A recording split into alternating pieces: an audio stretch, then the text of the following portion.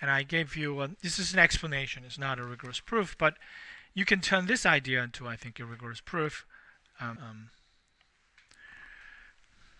Well, I divided this into two cases, I think.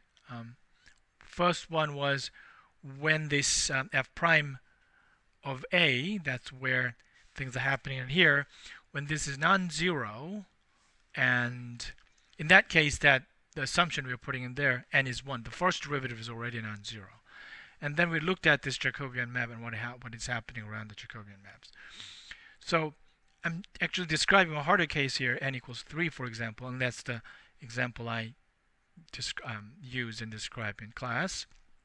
So what happened is that f of z is more complicated, but if you just look around z equals a, and that goes to f of a, and the function looks a lot like this one. It's a constant plus, and a constant that's just the coefficient of z minus a to the nth power. Think about what this simple map is doing, raising to the nth power. If n equals 3, I'm describing what the map is doing. You divide this entire local region of A into 3 pieces. What this third power is doing, you raise the modulus to third power. And what it's doing to the argument is multiplying that argument by de Moivre's theorem to the argument 3 times the argument. So rotating angle is 3 times. So that's why I divided entire 2 pi into 3 different equal regions in terms of the angle. So if you have this angle, that's exactly 1/3 of a 2 pi. So if you raise it to a third pi, it's going to rotate, 2 times and 3 times going back to itself. That's what that map is doing. So what happened around this first region in here, as you raise the third power, it's going to wrap around all the way to the completely. Okay? That's what this map is doing. What this map C, multiplying by C, is doing, the C is a complex number, right? What is a complex number multiplied to something? It is about, again, de Moivre's theorem, modulus is multiplied, and angle argument is rotated around a certain amount. So if this is the initial side, what the C is doing is it dilate a little bit and rotate around. That is all happening in the tiny region around A. So this initial bar here, I'm indicating with this closed dot, is going to be shifted around in here. And what this map is doing is wrapping from here entire, 2 pi over 3 is increased by 3 times. So it's going to, starting from here, wrap around entire 2 pi.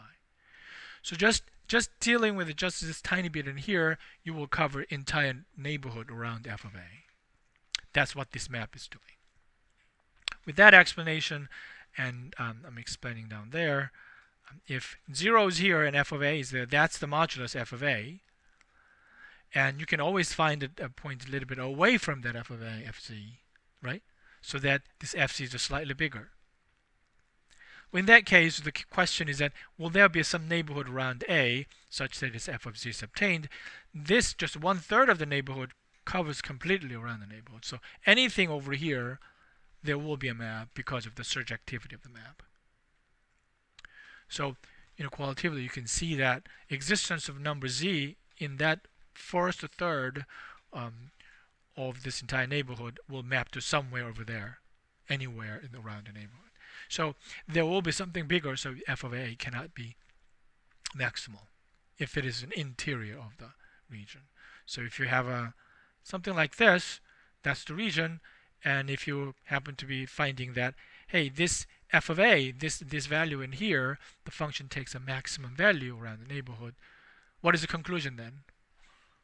The conclusion, if I find one point inside interior region of a complex analytic function, and then you concluded that that is actually the maximal value, then what is your conclusion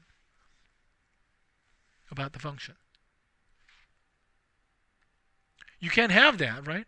It must be outside, unless the function is constant. So that's your conclusion. If you find that inside maximal value, then you conclude that the function is actually constant. Somewhat more like a Liouville's theorem, right? If the function is bounded, then you know the function is constant. Things like that. This is number 7 of homework.